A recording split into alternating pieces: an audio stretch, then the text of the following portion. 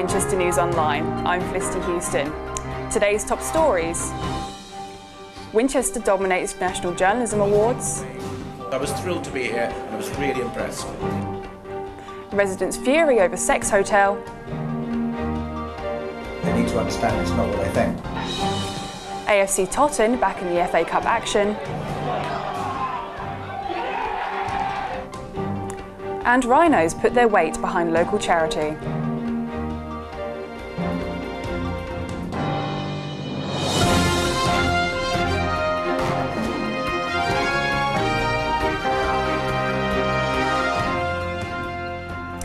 ITV News presenter Alistair Stewart visited the University of Winchester this week to present the 2012 Broadcast Journalism Training Council Awards. Students from Winchester were finalists for 5 out of 9 awards, the most of any entered college or university. Sam Ashton was there to find out the results. From bongs there are claims the killings happened after the... to gongs. Nerves tangled, breath held. And the winner is... Andrew Giddings. Natasha De Silva, Dominique Jenkins and Cara Laithwaite. Alistair Stewart is no stranger to presenting the news, but on Tuesday he presented the BJTC Student Awards, hosted by students at the University of Winchester. Winchester students even left the event with some awards of their own. Andrew Giddings picking up the award for TV News Item of the Year, and Cara Laithwaite and Dominique Jenkins leaving with the award for TV News Day of the Year. I thought it was absolutely fantastic. I mean, the key thing about these awards is that it's not just, oh, well done, that was a nicely written or produced little piece. These are men and women who want to go to the business. They've got to be good, they've got to know what the values are, they've got to have morality, judgment, impartiality, the whole lot.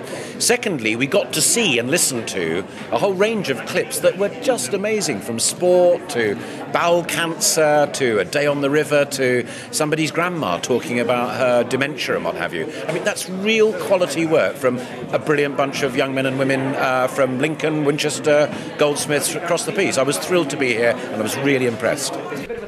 After a troubled year for journalism, at least these young hopefuls have got off to the best of possible starts, in what for many is still one of the most exciting and important professions. Sam Ashton, Winchester News Online, Winchester.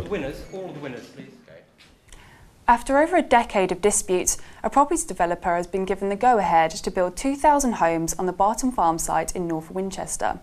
Our political editor Lewis O'Brien reports. The last poppy on Barton Farm. After 14 years, the housing development for 2,000 new homes has been given the green light by Secretary of State Eric Pickles. The decision was confirmed after the threat of a legal challenge by developer Carla Holmes. This was after the initial decision was referred back to Winchester City Council last year. I think it's like everything. There are pluses and minuses.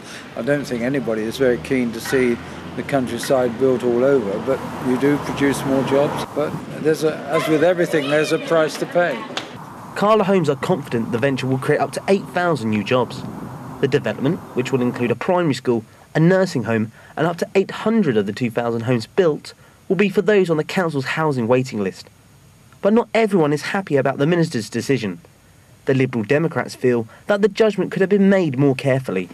But it's also a real disappointment because, you know, we've got nice green fields behind us, and I've been of the view for some time that we should be looking at how we use space inside the town, such as car parks, and whether we should be building on those before we start looking at building on green fields. The Save Barton Farm Group are still deciding whether to take further legal action over the minister's decision.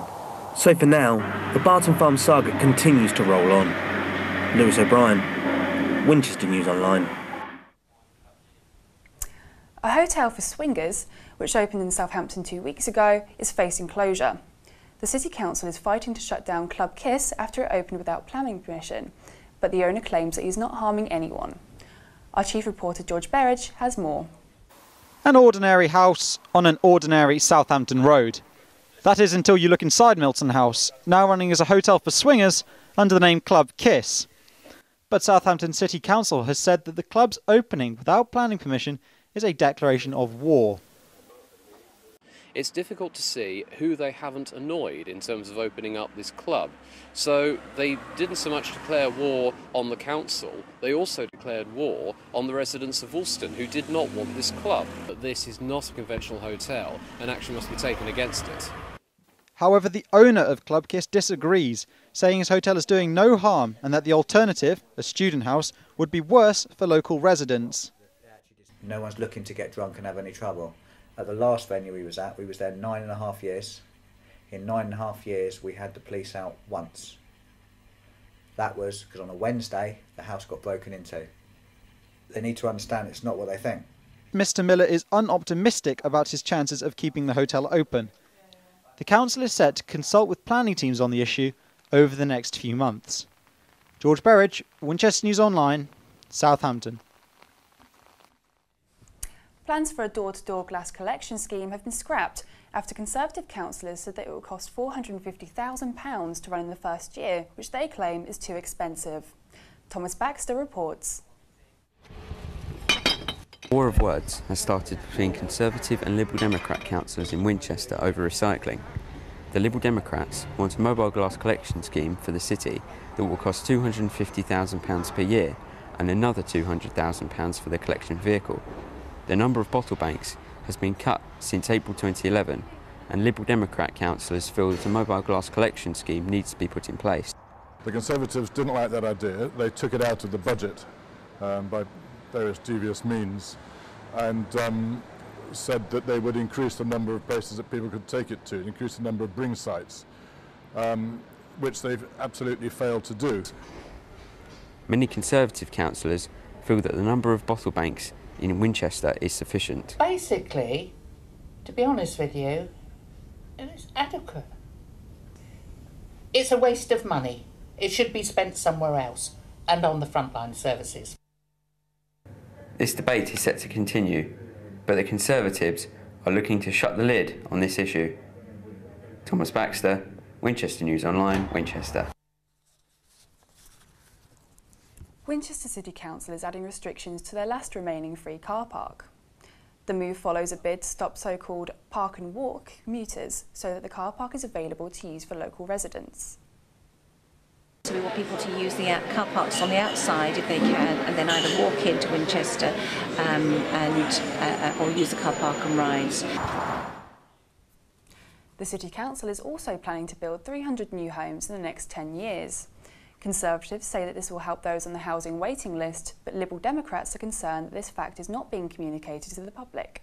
They've been told that anybody with a piece of council land near them may have houses being built on it, and we don't feel that it's acceptable to treat people like that.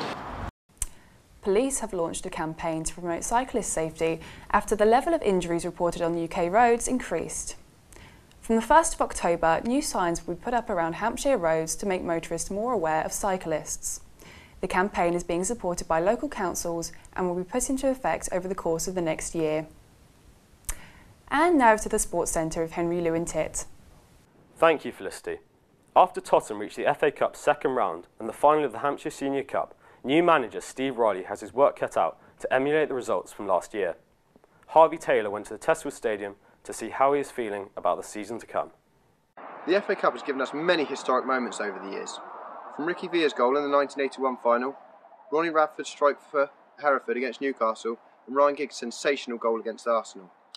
FC Tottenham will be looking to create their own piece of FA Cup history today, especially given the fact of their heroics last season when they reached the second round but were ultimately defeated by Bristol Rovers. Today, Tottenham will take on Merthyr Town, having already defeated Swindon Supermarine and Blue Square Southside Truro City. Merthyr, however, will be confident in their own ability, having started the season unbeaten. AFC Tottenham manager Steve Riley gave us his thoughts on the FA Cup. I've done, two better than I did last season with Bashley, so I've improved on the last two seasons really as a manager. So that was a fantastic season. It's just nice that we've got a chance of getting in the last 90 minutes before you play the big boys. So it's good for the club. It's a good atmosphere. So we're just going to try our best to be in that on Monday. It's a great atmosphere. It's good competition for fans, good competition for players. So hopefully we can do the business today. Steve Riley is clearly feeling confident in replicating Tottenham's FA Cup success of last season. Harvey Taylor, Winchester News Online, Tottenham. Riley's men were in action on Saturday in the third FA Cup qualifying round. He will be hoping for a victory to be one game away from the first round proper. Liam Garahan reported on the action. AFC Tottenham welcomed Merthyr Town to the Testwood Stadium at the weekend for their FA Cup third qualifying round encounter. The Stags took an early lead when Jonathan Davies' corner appeared to curl all the way in, although on closer inspection it seems to take a touch off the Town's Steve Williams, but Davies was happy to take the credit.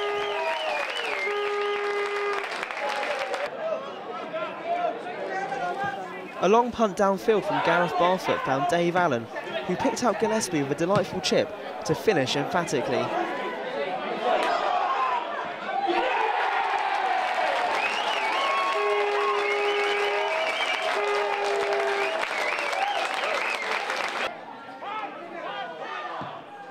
Gillespie's deft touch and controlled a pinpoint pass allowed him to return the favour for Allen, who made it through before the break.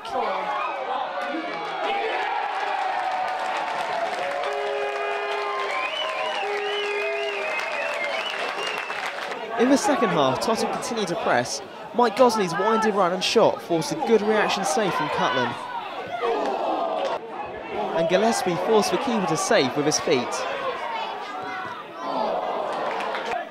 It wasn't all one-way traffic though, as Merthyr Town scored through Ryan Pros's unstoppable drive, giving their travelling contingent some hope. Barfoot was caught napping in injury time, allowing Merthyr to set up a frantic final minute, but Tottenham saw out the game to book themselves a fourth qualifying round tie against Cambridge City. Liam Garahan, Winchester News Online, Tottenham. That's all from sport this week. Back to Felicity with the news. And finally, a herd of painted rhinos will be released on Southampton as part of a celebration for Marwell Wildlife Park's 40th anniversary. Ellen Millard went to find out more. Rhinos are one of the most endangered species on the planet. Many of them now live in reserves, with few free to roam the wild. Marwell Wildlife near Winchester is striving to ensure that rhinos and many other animals are around for years to come.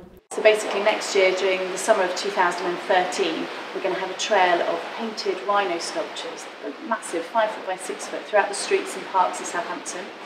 Obviously at Marwell we have our 3 rhinos here, and the project itself is to highlight the conservation work of Marwell, amongst the many things. Rhinos like these are targeted by poachers for their horns, hides and meats. The park has chosen rhinos in particular for this project due to their iconic image and Marwell's history of working with rhinos. In conjunction with Marwell's 40th anniversary celebrations, the park has teamed up with local artists to create rhino sculptures which will be sponsored by businesses and later auctioned. The money raised will go to Marwell Wildlife's many conservation projects across the world. The stampede of rhino sculptures will be charging into Southampton over the coming year. Ellen Millard, Marwell Wildlife Park, Winchester News Online. And we'll leave you with a taste of some other stories that are available on our award-winning website, winol.co.uk. Goodbye. An innovative artist who works with sticks and branches, which has been the scene of 4 collisions and several minor ones.